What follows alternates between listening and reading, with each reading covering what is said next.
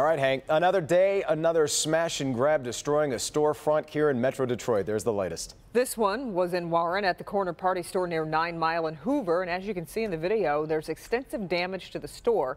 As Nick Monticelli reports, the thieves walked away with nothing.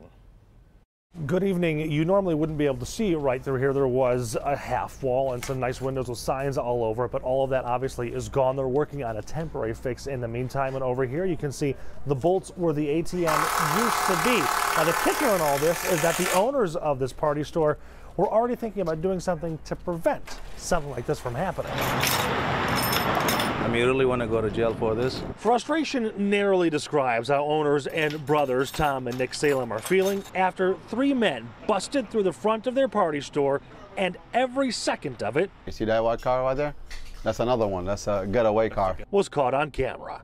At 4:40 a.m., the thieves used a stolen pickup truck crashing through the front window, trying to steal money from the ATM.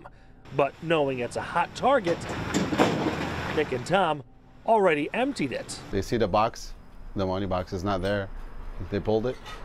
They look at each other.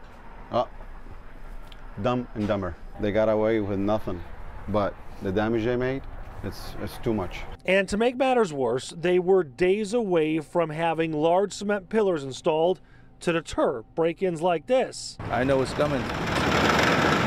The thieves left behind the stolen pickup truck and left Tom and Nick with at least $20,000 in repairs. You have to.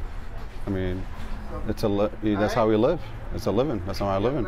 You know, it's a job. So, you know, you can't just give up.